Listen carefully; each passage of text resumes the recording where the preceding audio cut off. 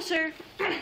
So, the jail isn't taking anybody right now for pretty much anything, unless it's a violent offense like domestic violence, or they didn't even take somebody for felony drugs yesterday because of COVID outbreaks so bad.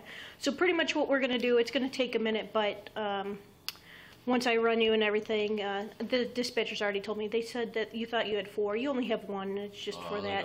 Yeah, it's just for the one out of Mayor's Court. Okay. So pretty much all we're going to do is we're going to take the warrant out, so you won't show up as a warrant anymore. We're just going to give you a new court date, which would be the 25th. Okay.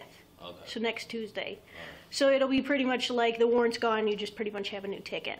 So, and then say if you can't mix this one, make sure you call, but it's a Tuesday at 5:15 p.m. You able to make that one?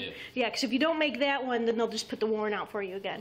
You know, and believe me, you don't want to turn yourself in on the weekends, because then you're there the whole weekend. You wouldn't get out until Monday.